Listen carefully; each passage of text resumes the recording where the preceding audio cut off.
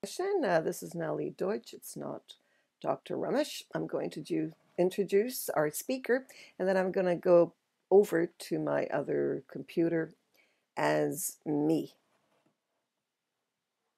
All right, so we're going to get started. If you could just add in the chat box where you're from and what you're doing, what time it is, what the weather is like, anything you'd like to add to give us a sense of your presence, even though we don't see you, we can't touch you. This is virtually online. Uh, Please feel free to use the chat box for anything. You can't disturb anyone because we don't hear you. And it makes it more exciting, I think, to use the chat box. I can't live without it. All right, so a little bit about our speaker, Dr. Ramesh Sharma. I have known Dr. Sharma for a number of years. Time flies, especially internet years. So it's been at least 7, maybe 8 years. I'm not quite sure. I know where we met, and I'm going to be introducing that as well. Dr. Ramesh Sharma has just completed a wonderful open education resource MOOC with almost 1,500. You can see the numbers here of participants on WizIQ. It was very successful, and I think I'm looking forward to the next one because open education resources are very, very important to us as educators and to our students. A little bit more about my friendship, I would say, and work with Dr. Sharma is on Wiki Educator, still is on Wiki Educator. I started with Wiki Educator in 2007, and I think Dr. Ramesh was right there as well. We gave some courses together,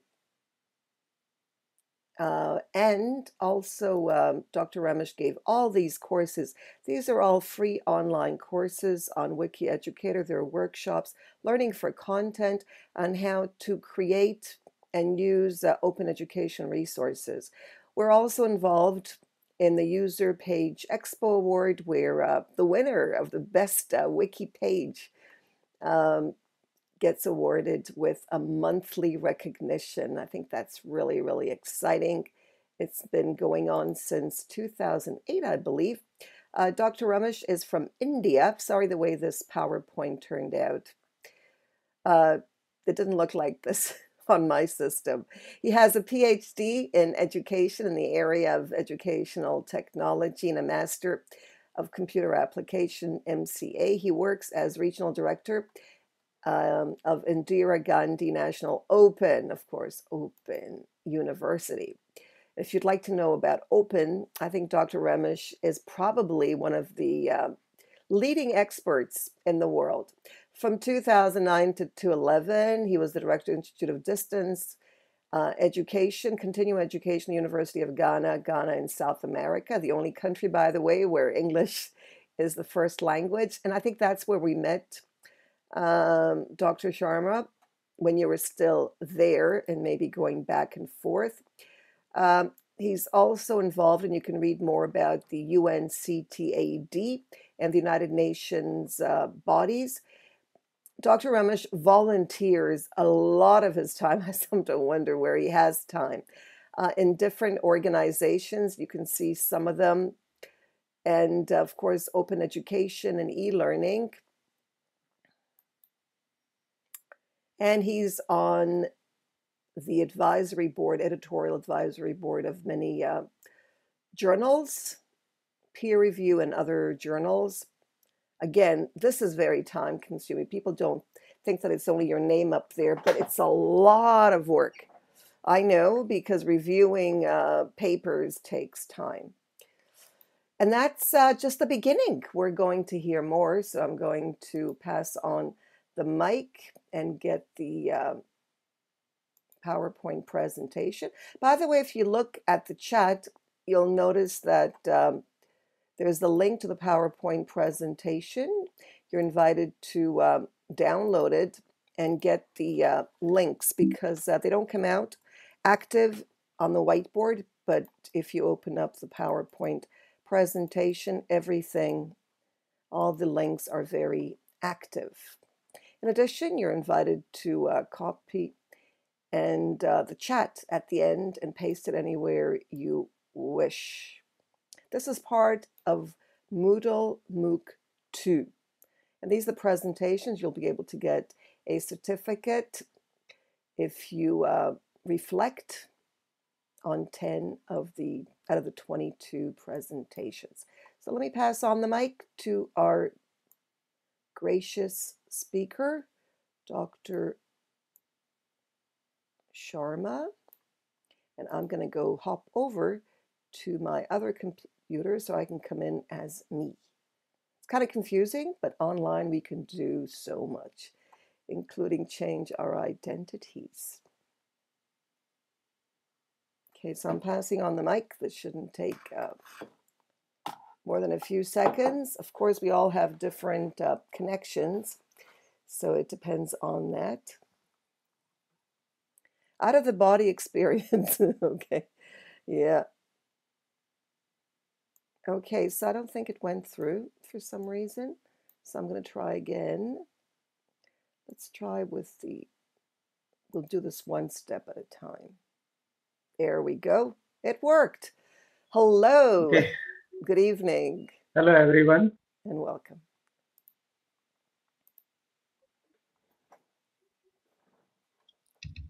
I hope you can hear me. Just indicate in the chat box. Hello, Tom. Okay. Thank you, Larry. Thank you, Helena. Thank you so much. In fact, during the starting of this session, I was not having any audio or video, so I was not aware. Although I could see the slide transition on. Hello, Michelle. And at the outset, let me thank Dr. Nelly for giving me this opportunity to present on Moodle MOOC 2. And I have, like you all, I have also registered for Moodle MOOC 3 also, which is going to be held next year. So it will be. Thank you, Alina. Thank you so much. Namaste to you as well. So since the introductions have already been done by Dr. Nelly, I think I can begin with my presentation. And at the outset, let me begin with a childhood riddle, which my good friend Dr. Sanjay Mishra, he is the director for Commonwealth Educational Media Center for Asia. And he, during one of his presentation, he asked this question that what is that does not get reduced after sharing with someone else? Oh, very good, Thomas. Very good. Yes, knowledge. Knowledge is that which is what we can, yes, love also. Yes, I agree.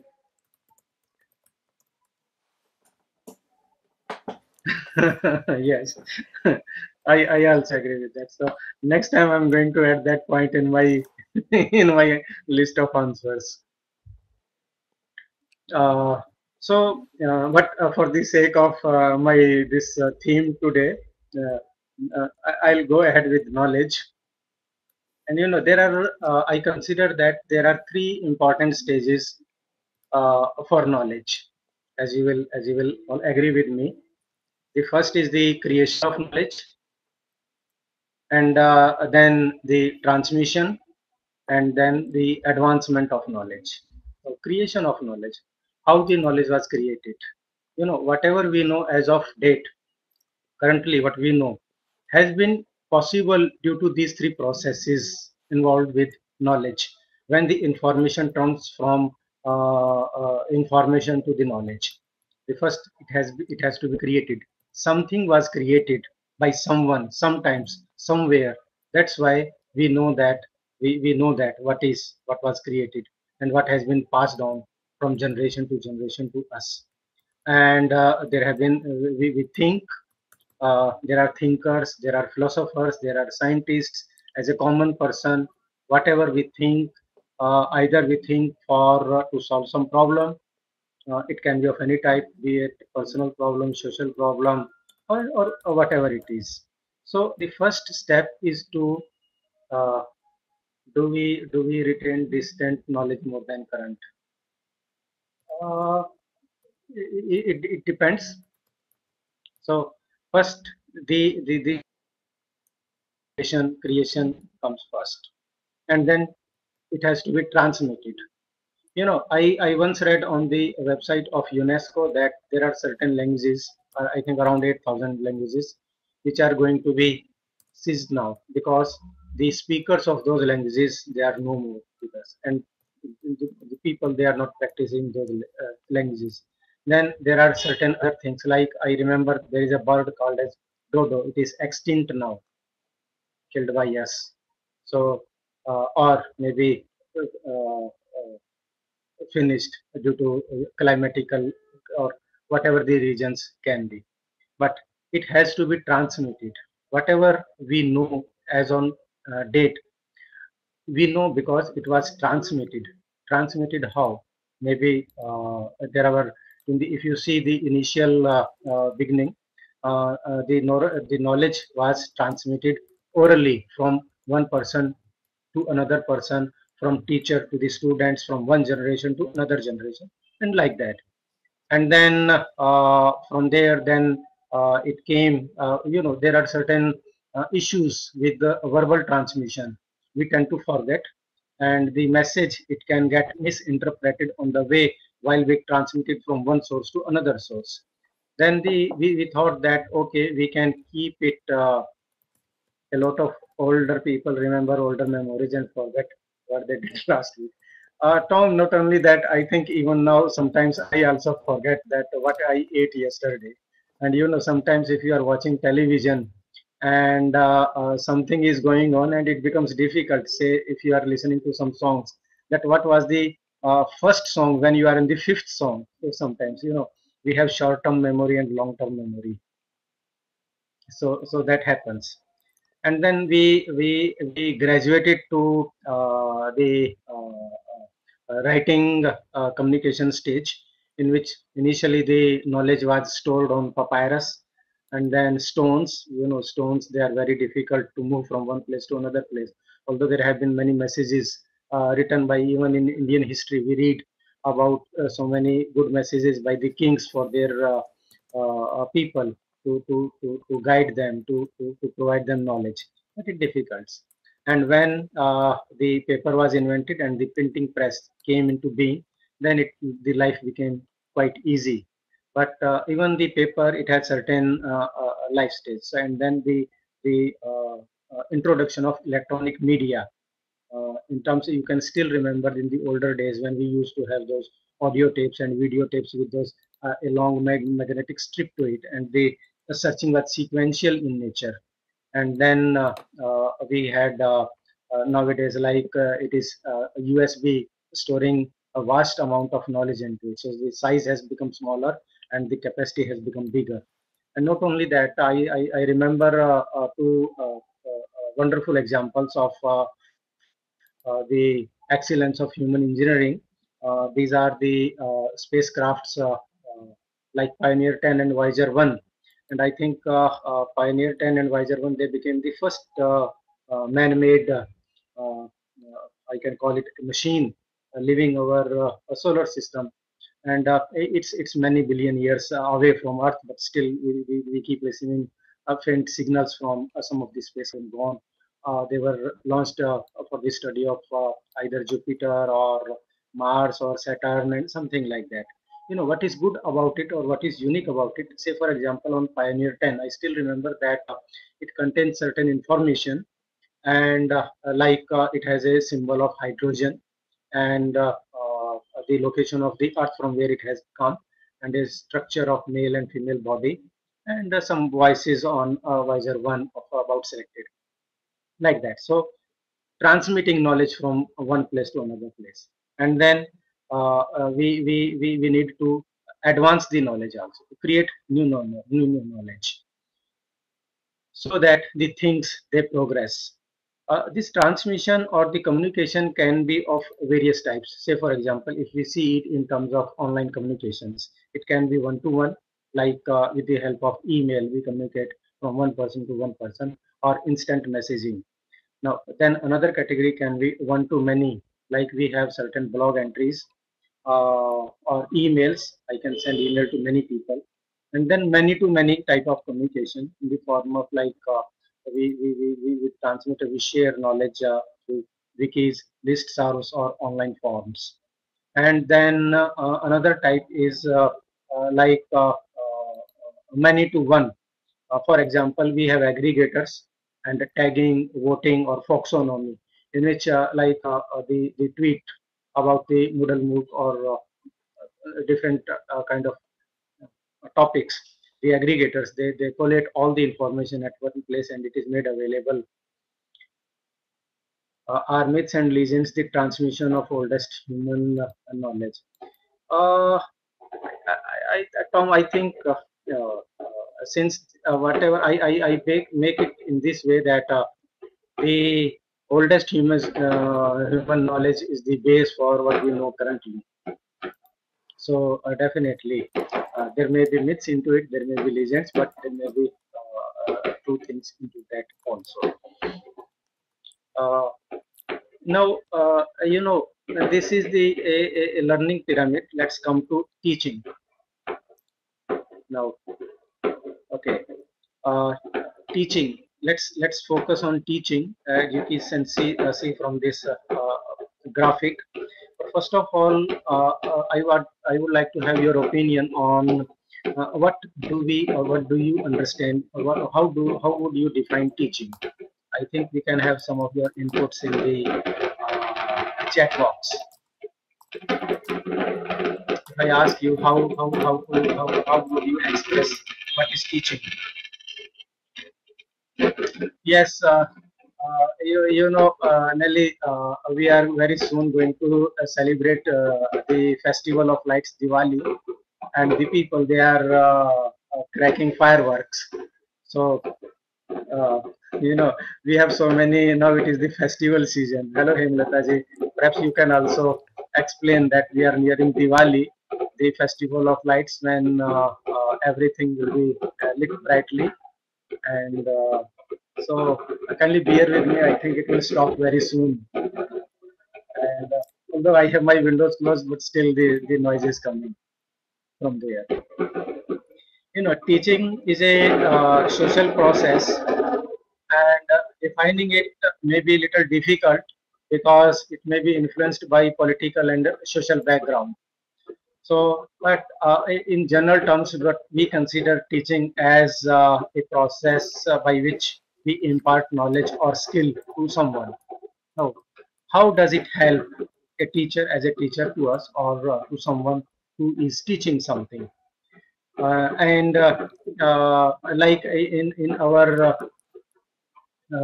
presentation, did I skip something? Okay. See, the best way to learn is to teach.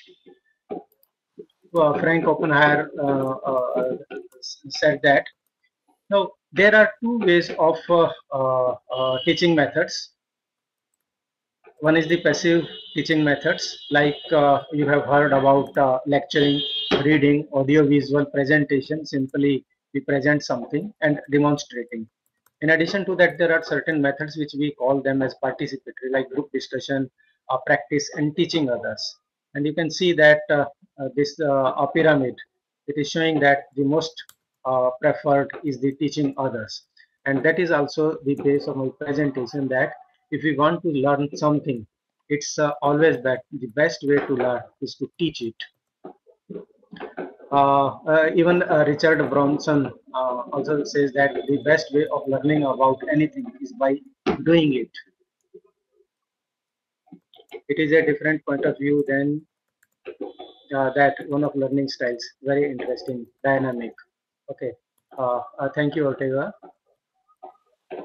Now, since as you just now said that, and teachers know that So why do teachers focus on instruction and do not allow students to teach?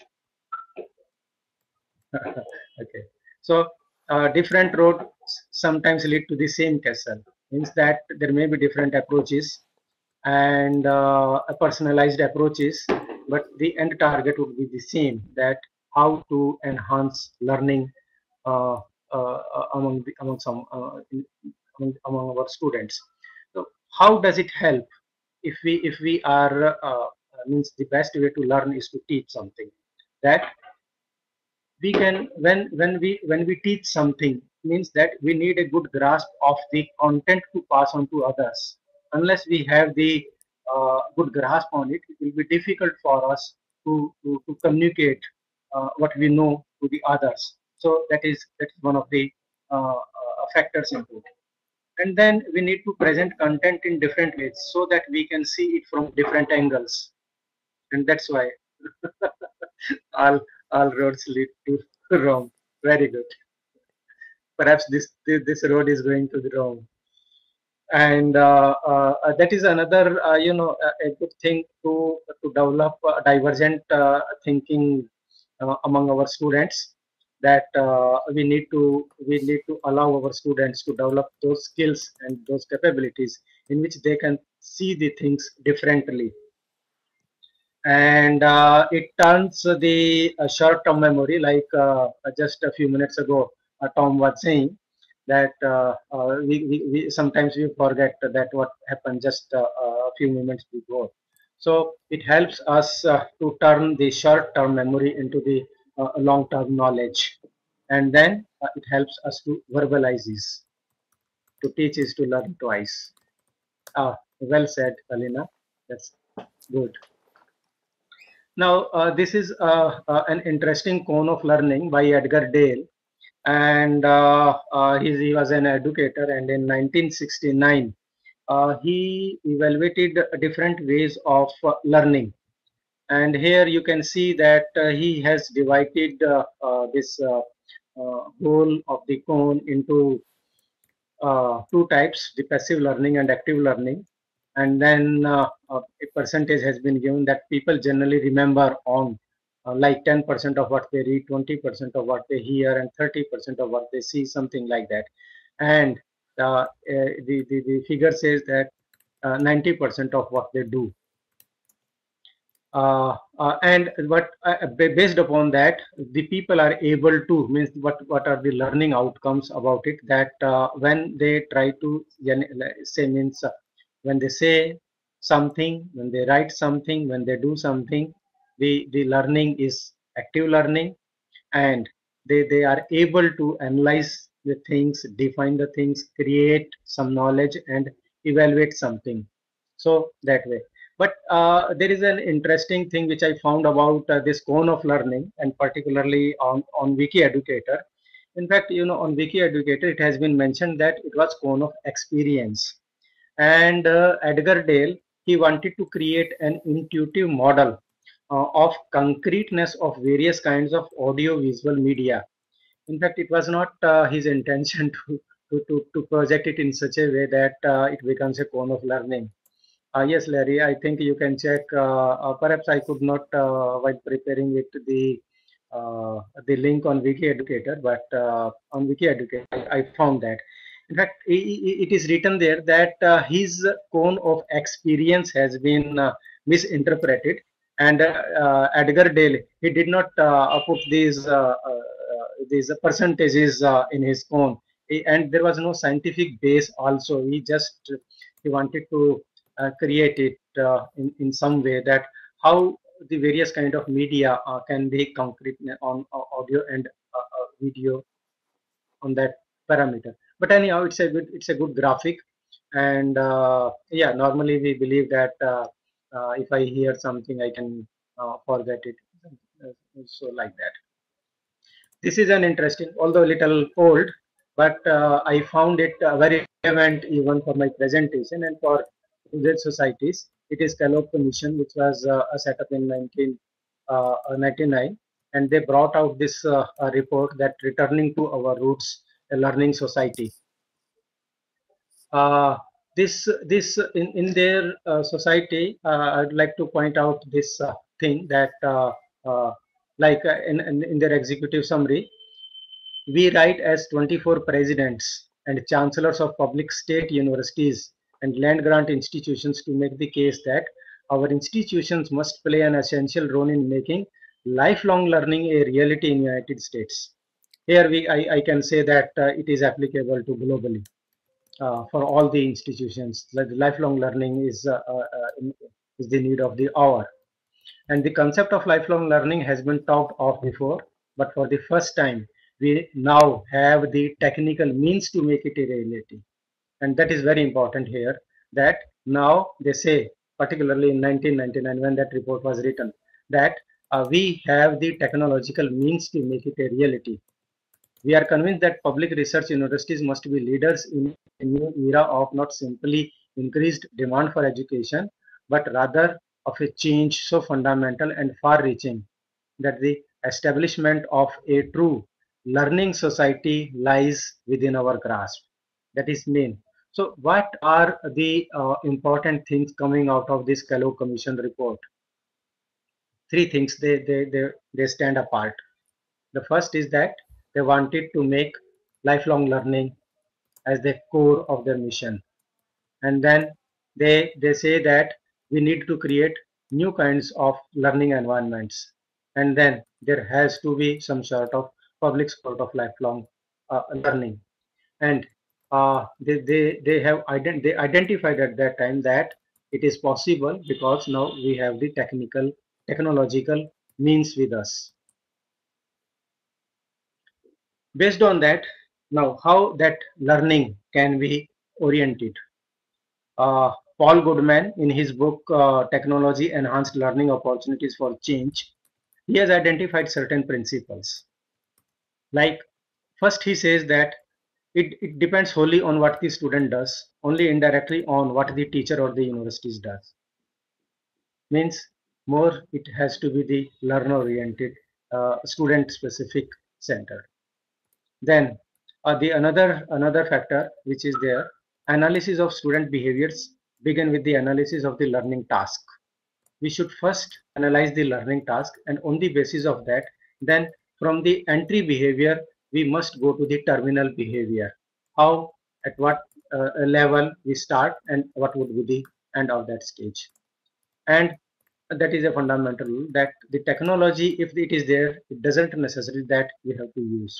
We must use it only when we see that how it will enhance the knowledge, the learning in the students, and as a teacher it will make our job more effective and better. Then we must use it. Just it should not be used for the sake of using it, bringing something in it. It sometimes, as we know, that it can backfire. Now, this is another interesting thing about academic store. Uh, Greg Light, Roy Cox, and Susanna Calkins, in their book on learning and teaching in higher education, they identified that we are having a short of academic store, which is due to some factors, due to globalization, the forces of commercial exchange, and increasing calls for accountability and excellence due to the pressure of the governments, due to the pressure of the parents. They want to have accountability in the teaching learning system, and even the student pressure also. So certain sort of we can identify an academic storm, but still there is a burden remains on the educational system, on the teachers as well, on the system as a whole, on the administration. And what are the various factors? Like there is an aspect of faculty student ratio, and particularly this point is highly uh, important, I can say, in our region, Asian or developing world, where the teacher and the student ratio is very big. There is a lack of large number of teachers, And the teachers, the single teacher, there are single teacher schools in which a teacher they have to teach a large number of students. Then teacher time, assessment responsibility to provide feedback, to engage actively into the research and scholarship. There are certain uh, uh, uh, type of you can say things to be done. No, it has brought certain changes in the relationship of society with the knowledge and the higher education. How, what are various factors, various societal forces? They are affecting the higher education scenario. And then on the basis of the kind of knowledge which is prevalent at that time, whatever the level of knowledge, it is bringing out a certain change in it.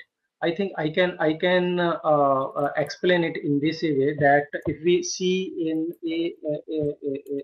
a matrix of time and space, in which the time and space, if they are same or different, then if it is at the same time at the same space, it becomes the classroom learning.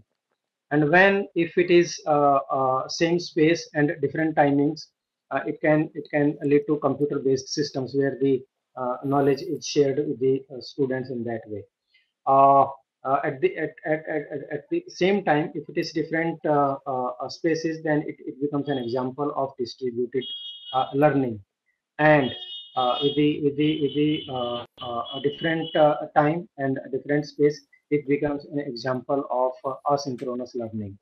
So these things, they are bringing out certain changes in the relationship.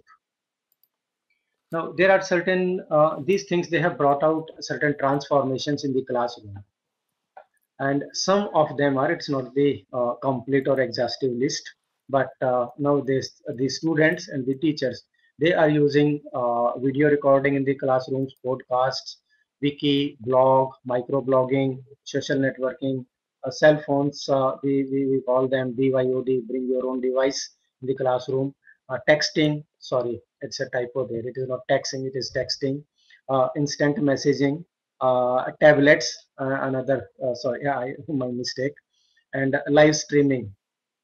So like the wikis, there can be two kind of wikis, in which either the teacher will create wiki and invite all the students to work collaboratively on that, or the student created wikis, in which individual students, they create their wiki and then ask the peer to contribute or to add to the uh, knowledge or the content created by them on their wikis. Then there are many other more such kind of transformations which are happening in the classroom, which are in a way changing the learning scenario among the students.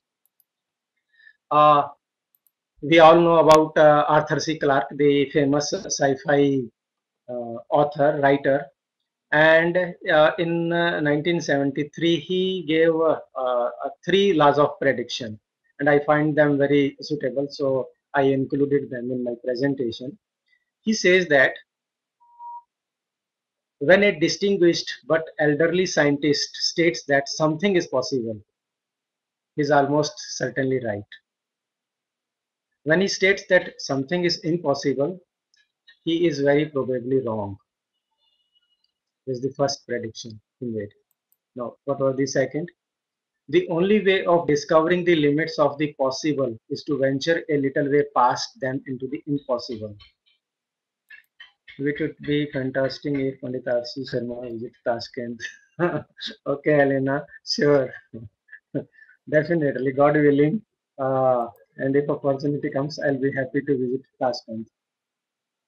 Thank you so much.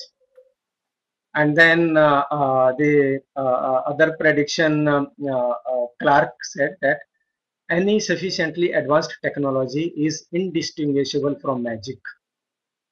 So this is the part that magic, the technologies, the advanced technologies, they create a sort of a magic. And you see the advanced technologies like Google Glass, uh, and there are so many things, 3D printings, they are changing. In fact, certain things, when we introduce them to the educational scene first. They are uh, used in such a way that the students and they form in the form of certain disruptive technologies. There are various form of revolutions, how the things from the simple pen and paper and up to the cloud computing, online things, how the disruptive technologies they have changed our educational world. It's really wonderful to note that. You just see the disruptive innovation, and a disruptive means here that sometimes in a short time scale a certain technology brings out such changes either in the technology itself or the result of that. Like you still remember that nowadays, perhaps in fact, I think 3 or 4 years ago, I still had the original Microsoft Windows 4.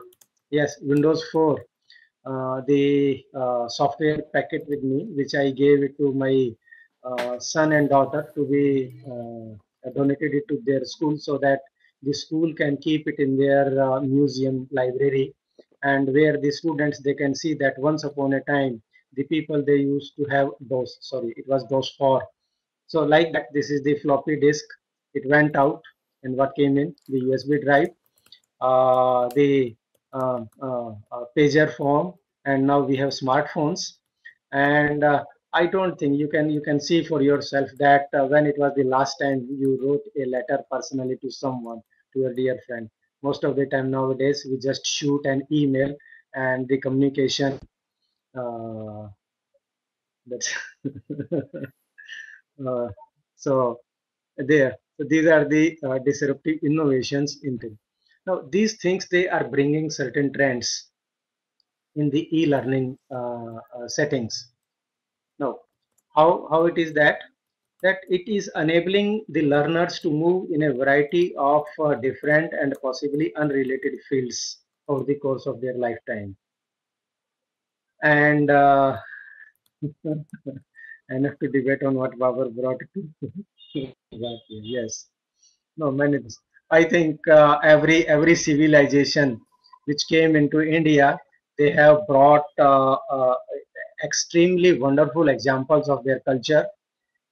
We have so many things like the one of the wonders of the world, Taj Mahal, and there are many other things which we see, and then you can find that it has been a confluence of many civilizations, many societies. They all have contributed, and that's why the India it has become, you call it as Bharat.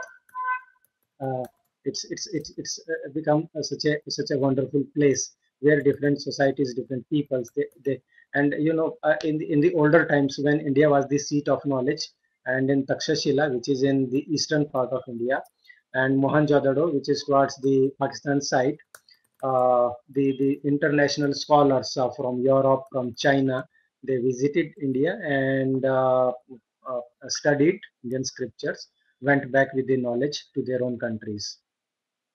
Another trend is happening that informal learning is a significant aspect, and uh, the sort of communities of practice, then the personal learning networks, PLN, or personal learning environments, they are on the rise, and learning has become a continuous process nowadays. As I will discuss in my next slides, you see the example of now these open courses which are being offered by many universities, and many people. If you see the distribution of their age groups, you can see that from younger to the senior groups, everyone is getting involved. So the learning is a continuous process.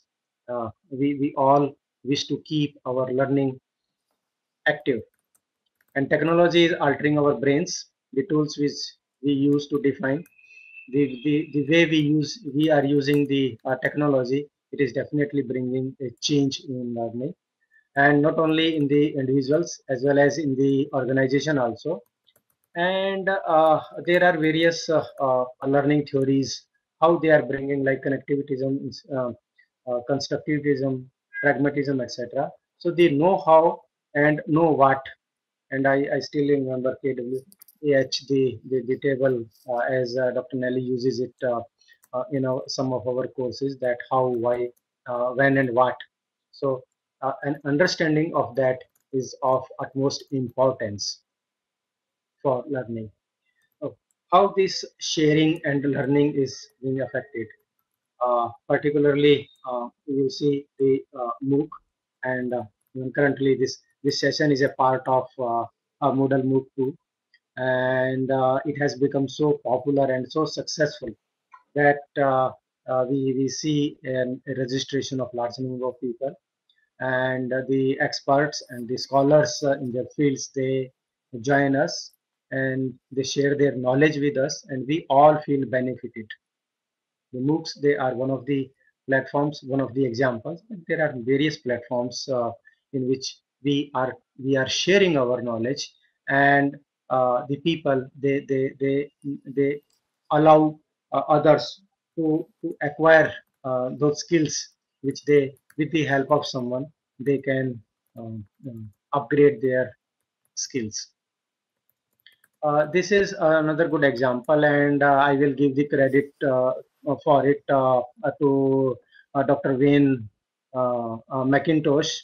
I think there are many mistakes in my presentation. I'm sorry that the name spelling of Wayne is wrong. So maybe I will correct it later on. He has told us about it, that in the open educational resources, although the term was coined by UNESCO as we considered it in 2001, but it's a very good example that, yes, thank you, Nelly. I think I did my presentation and I did not, proofread it, so it's my mistake. They say that the scholars in the older times also, they used to visit the libraries where these documents, they were kept, and then the people, they used to borrow them, to read them, to copy them, and then return them.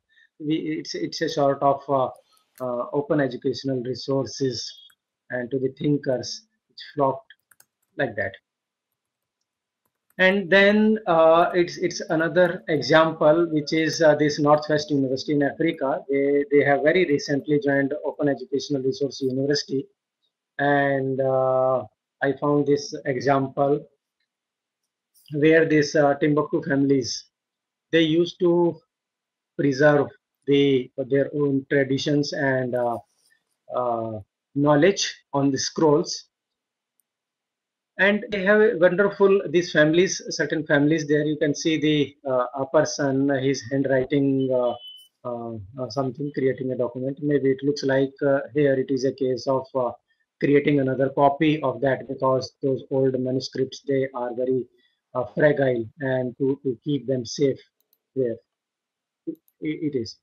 So uh, this Open Educational Resource University is a wonderful example of sharing the knowledge. And through Wiki Educator, like Dr. Nelly, a member, along with many of us, we provide learning for content development workshops there. These are the free 10 days online workshops, in addition to face-to-face workshops also, in which the facilitators, they contribute by devoting their time and helping others to develop certain skills in them. And I would like to thank many people, because I have also learned the same way. And due to this same thing, I think the sense of altruism, that whenever possible, we try to give it back to the society. That's why, because the way, at certain point of time, I also learned many things from others by participating in certain workshops, and particularly collaborating with Dr. Nelly with her platform IT for All, and joining hands with many colleagues there for Moodle training, uh, for training on mm, we call e-portfolio and many others.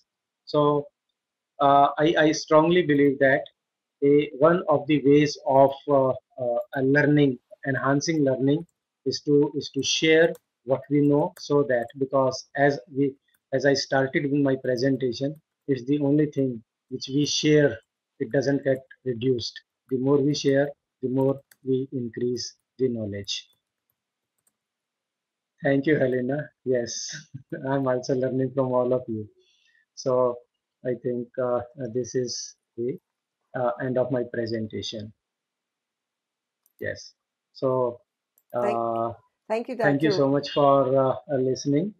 And now the session is The over. session has just begun. Back to you, I Malik. always say that it never ends, Dr. Ramesh. This is the beginning. It's Yes. only Yeah. the beginning of our collaboration. You know, if we've collaborated up to a point now, well, it's going to be even more intensive in the future from tomorrow, okay, or from the next minute. Yes. So, what are we planning? What's next? That's a big question for everyone, and including Dr. Ramesh. What is next? I think one of the things which I sometimes feel is that the a sort of developing knowledge, which is about information reliability, in which how we can be sure that how to ensure information is trustworthy, and how to validate findings. Perhaps, in fact, it has one of the hunch by establishing the credibility of including Wikipedia, in the way that sometimes the people, they were hesitating to cite them as a certain sort of a research reference. So to me, that is one thing. And then the another thing is that the literacy in the new media forms, including the text, audio, video, virtual words, and understanding of how to create value with these forms. That needs to be one of the next things.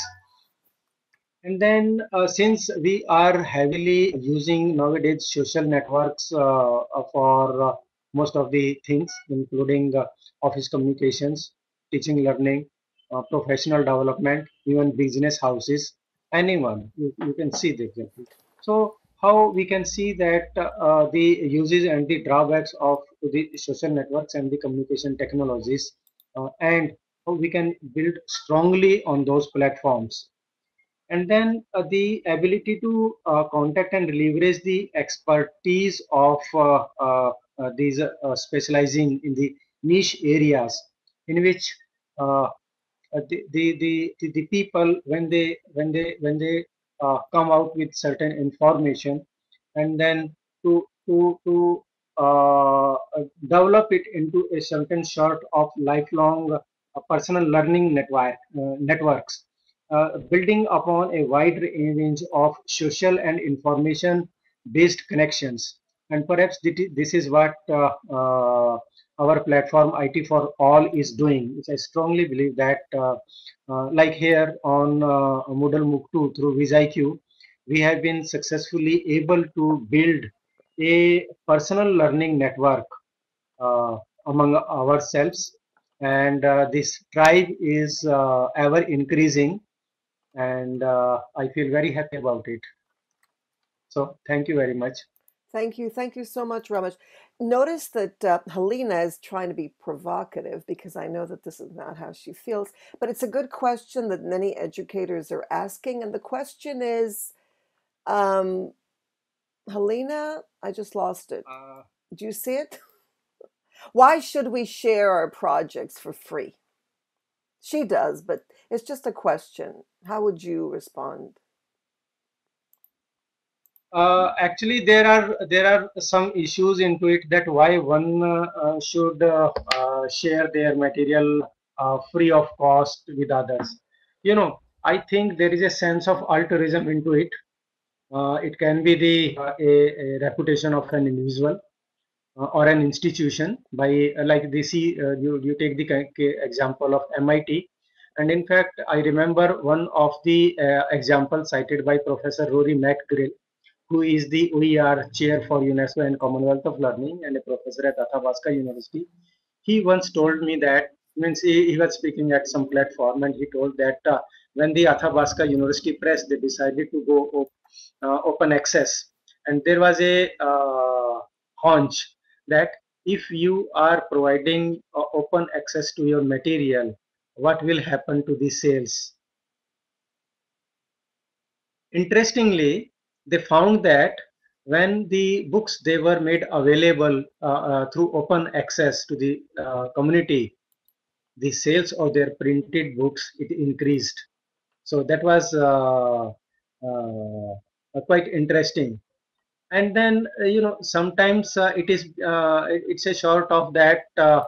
If I want to take something, I give something. So that can be another reason.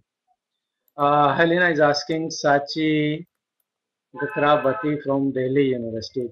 Helena, maybe because in Delhi itself we have some central universities which has under Ministry of Education, like IGNOU is a central university, and Delhi University is another university, and Jawaharlal Nehru is another university. So perhaps I'm not sure if I have met her. Okay, any other questions or comments I think that you'd my like? chat messages have gone up, so let me see. Yasmin, uh, Writes in French. ye connais She knows oh, it is French. United I States. thought that it is Spanish. No, it's French. Je connais means I I can't. know. Like, It's I may have to call my daughter to read it if it is French. She knows French. all right. So if there aren't any questions about relating to the presentation, we're going to continue this session in the next MOOC, I guess.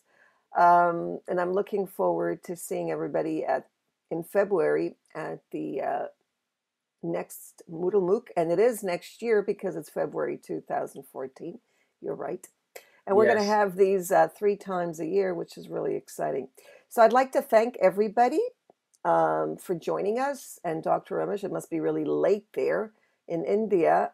I guess it must be about 11. 11 Yeah, o'clock it at is night. 11 So in I the think night. it's time to go to bed. All right. And the noise is No, no, it quiet is okay. because it's, Nelly, sometimes the sessions have been so interesting, particularly if you remember when I was in Goa and there were some sessions which was around somewhere around midnight. Even I used to make it point that, okay, let me participate because I can forego my sleep.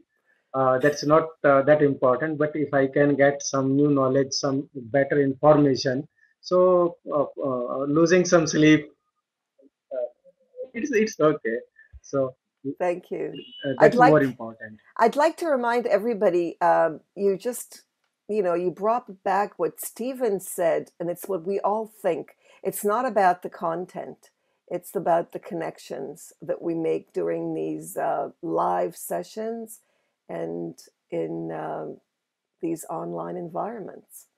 And the MOOCs, it's about the connections. So thank you so much, everybody, for coming, connecting, and we'll see you tomorrow at my session on Moodle as a course and learning management system. Should be quite exciting. Thank you so much. Bye for now. This was recorded, Yeah, and you can copy and take the chat with you, paste it anywhere you wish.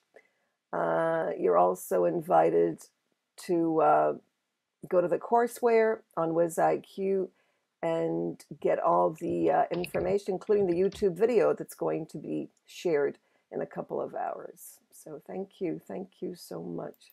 and I also thank everyone for their kind presence and patience listening. Thank you so much. Bye bye.